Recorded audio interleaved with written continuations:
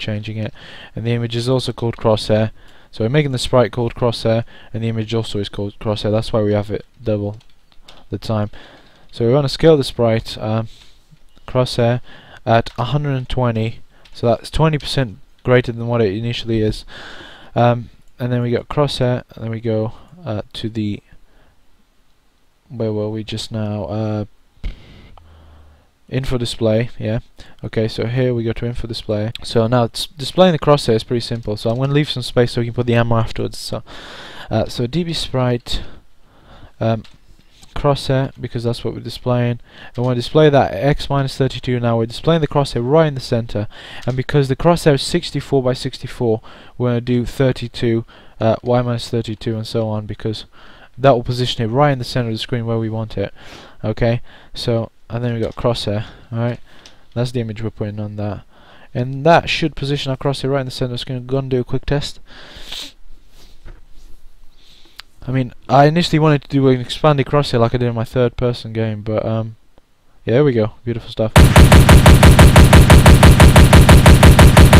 But that would have taken up too many lines, and it would probably reach 2000, well, probably a bit under, but that would just be, you know, kind of useless, and no longer a tutorial, be a game by itself. So next thing we're doing, just gonna find out quickly what we're doing next. So we're gonna have to start the enemies now, guys. This is a little bit of work, but it's definitely worth it when you're done with it. So enemies, load enemies. So we're gonna start here. I'm gonna call this enemy spawner. Now this is gonna work on a timer, and every X seconds you get to choose at the top, it will spawn an enemy. Okay, so we're gonna have to declare a bunch of variables as well in a minute. Void enemies, oops, that is later on. Enemy spawner. So this is a very simple one that leads into a very complex function. So if db timer minus spawn timer, now this is what would occur in a second, so same with the spawn interval. Then you spawn the enemies. Spawn enemies. Okay, so you spawn the enemies if they spawn enemies is a function we'll show you in a second. So then you go void here, void spawn enemies,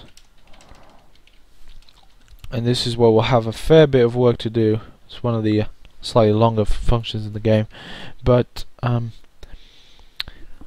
so what this does here, so int number of enemies, we'll do the code and then we'll declare the variables at the top. No reason why we shouldn't do that. And then we go bool add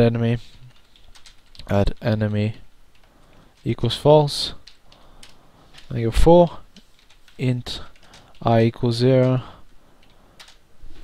just a second, smaller than max enemy number, and this is that variable declared at the top, and then you go I++. So this bit, this first bit checks how many enemies are alive pretty much. So if db object exists enemy holder, now this is the variable we're going to declare in a second, which is called enemy holder I 0. So I'm just going to declare that now. So if object doesn't exist, alright, then enemy counter will equal that, okay, equal I. So that means that's the enemy we're using right now. And then we go add enemy equals true. So we're going to declare these variables right now. Else number of enemies ++. Okay. So just gonna do a last bit here. Enemy number display equals number of enemies, which is what we just found out. So this is what we use to display the. So I'm just gonna start it just to find out what I didn't. Okay guys, I was just doing some troubleshooting and something gave me a lot of trouble. So it turns out I did this bit wrong. Like I told you, I wasn't too used to doing the find, but basically by doing that I got myself loads and loads of errors, and every for loop seemed to screw up. So that's that should be fixed now, so let's just continue with this. So declare all these variables here. Okay, as you can see them. Sorry if you missed a little bit of what I was typing, but I was trying to find out what was wrong with this. But these are the variables. If you like to pause it for a second and just declare these variables, and basically got this here, and I commented the enemy spawner out and everything, and this is what we got here. So spawn enemies. This first bit will don't know if this will run, but basically this first bit will find out how many enemies we've got, yeah, it'll just count them and it'll tell us if there's a free enemy. If there is a free enemy slot, then use it to put a new one in when we spawn one. So that's that, I think. And just gonna do a quick check, see if this runs. If nope, that's a billion errors again. That is not good. Oh, never mind, I did. So yeah, you do not do a semicolon here whatsoever, otherwise you're gonna get tons and tons of errors. So that's that. And then so I've got a small error here. So forgot to do a little closing bracket here as well, and add enemy. Add enemy equals true. Now I should have. I haven't. Yep, seems alright. But will it tell us how many enemies we've got? It won't increase because I'm not spawning enemies, but basically that's what we're going to do now. We're going to do the actual spawning of the enemies. So if there was a free slot for the enemy to spawn, if add enemy equals true, you don't have to do equals true, but I'm going to do that for those of you that maybe don't understand Boolean that well. So if enemy counter is smaller than max enemy number. I don't know if we declared enemy counter at the top. I think so. So if the limit of enemies hasn't exceeded yet, then we are allowed to put another one in. So enemy holder enemy counter 0 equals create enemy. So this is a function, by the way, guys. This is where we're gonna spawn our enemy, load the object and everything. So we'll do this, right? And just for a second. Oh, don't know I pushed that far, but basically just gonna create the enemy here, do the function for you. So void create enemy.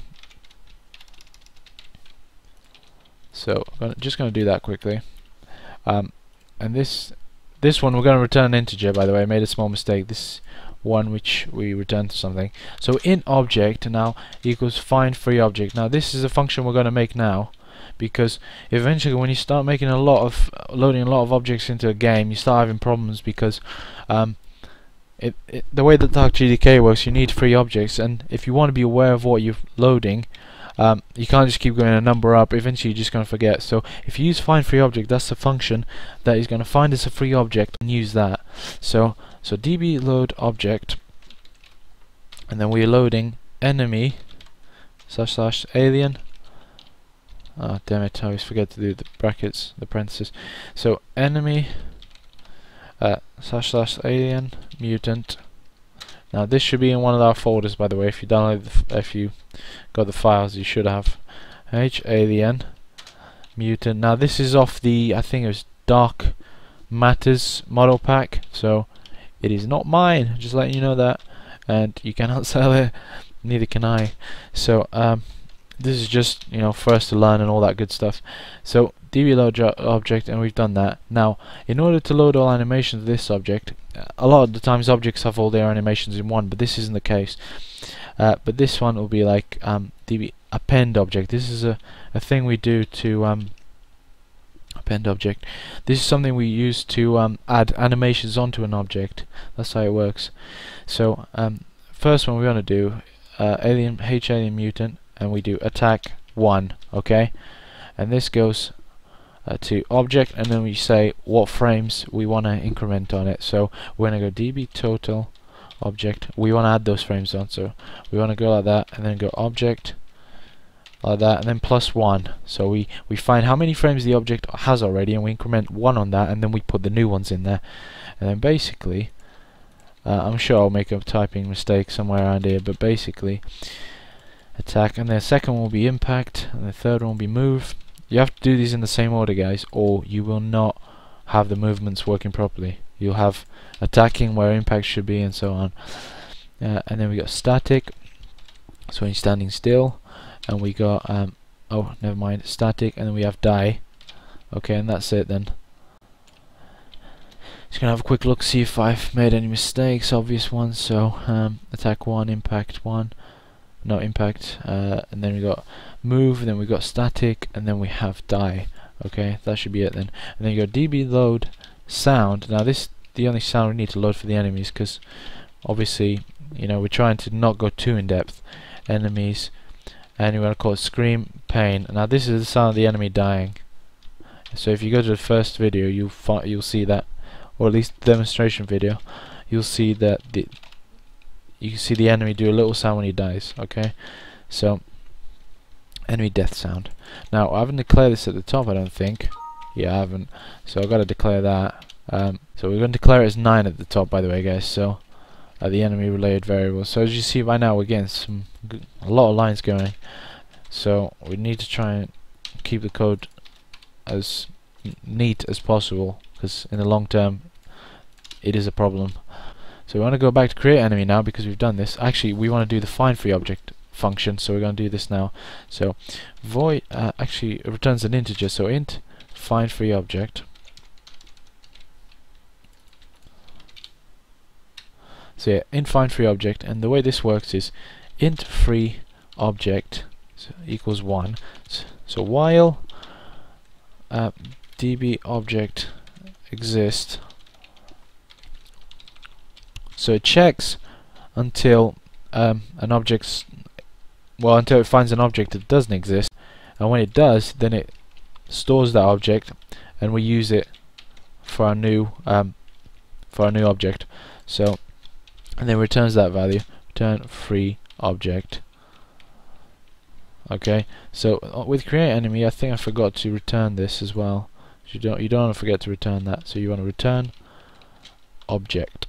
Okay, so you want to return, tell them which one the enemy is, and that's it. So that's done there. Okay, so that's that. So now these are things we have to do. db turn object left. First thing we're going to do is that, because the object has got a rotation a bit weird on this one. I think it faces the back to you. So, and then we fix the pivot. Fix object pivot. That. Now this, I think it locks their rotation so that it stays at the angle that we just turned him into. So enemy, and we change it to 5 equals 0. Now enemy holder 5 pretty much says enemy is alive. Okay, so enemy holder 5 counter. Yeah, so 5 we're saying, you know, by the way, 0 is alive and 1 is dead, by the way, because I don't want you getting confused with that. But I don't know why I did it that way, I just did. So enemy holder, I'm going to copy this quickly, because every time enemy holder 1 equals, now this will assign the health to the enemy, by the way. So we're assigning a bit of a random health for him, random, and then we do 100, we'll do 100, and do plus 200. So his health can be anywhere in between 0 and 300. Okay, so you don't want all enemies having the same health, because it becomes predictable, and so on. So int which state equals